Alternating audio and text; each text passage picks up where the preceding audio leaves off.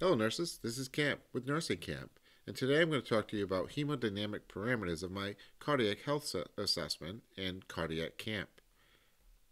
I'm going to talk specifically about this hemodynamic overview, and what we're going to talk about is the NCLEX and right-sided heart failure problems.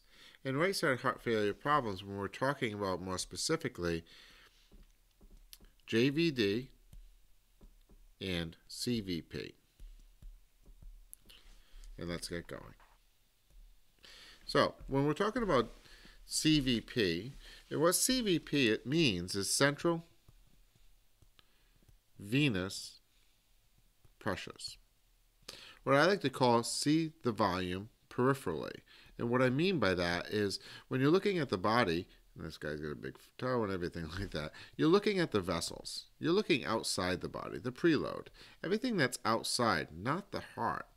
More specifically, what's on this peripheral, CVP. And generally, CVP measurements are anywhere from 0 to 8. Now, what I teach in class is generally 4 to 8. And the reason I teach 4 to 8 because we're talking about the NCLEX. And when we're talking about the NCLEX, we're talking specifically about when there's a problem. And when there's a problem in the NCLEX, generally with CVP readings, it's about volume. It's about what's going on in the volume. Are they filled or are they empty? Okay, so how this works is that if they're filled, they're closer to 8. If they're empty, they're closer to 4. So generally what you'll see in NCLEX questions and study questions is that CVPs are 2 or 1. NCLEX is not going to get that specific, but more important is that CVP is acute because they have a catheter inside. It's usually a triple lumen, and it's in the superior vena cava, and what happens is that measurement is a hemodynamic measurement. So it requires a triple lumen catheter to do so, and that ranges anywhere from 4 to 8.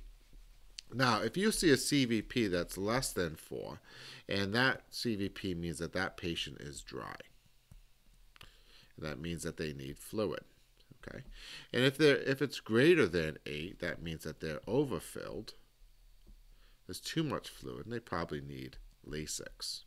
Okay, so to recapture, CVP and questions are about fluid and whether they're dry or they're wet. Now, what if you don't have hemodynamics?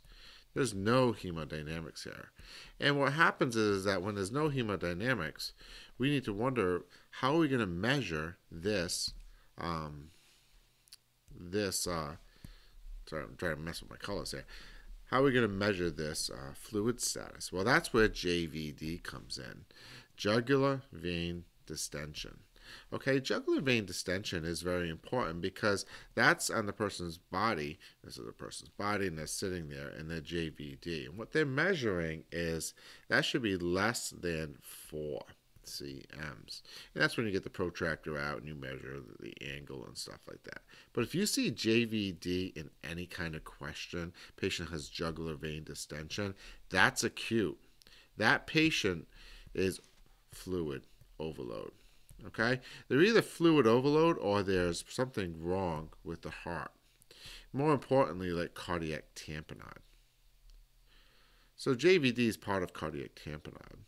It's also saying that there's excess fluid in the heart.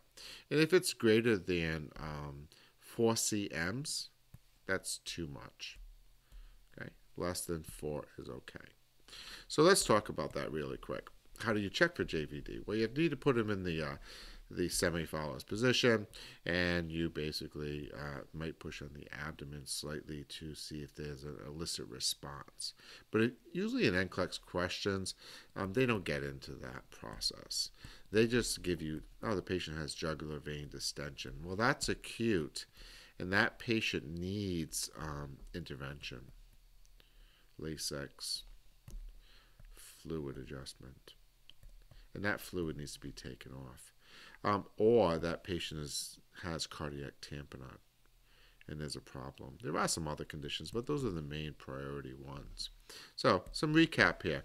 You have two measures for mainly right-sided problems in the heart for hemodynamics. One is CVP.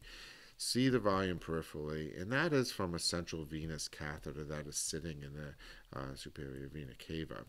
And that is going to give you a measurement of anywhere from 4 to 8. Greater than 8 is too wet, and less than 4 is too dry. Either a question about whether you give fluids or you don't give fluids, or you give diuretics.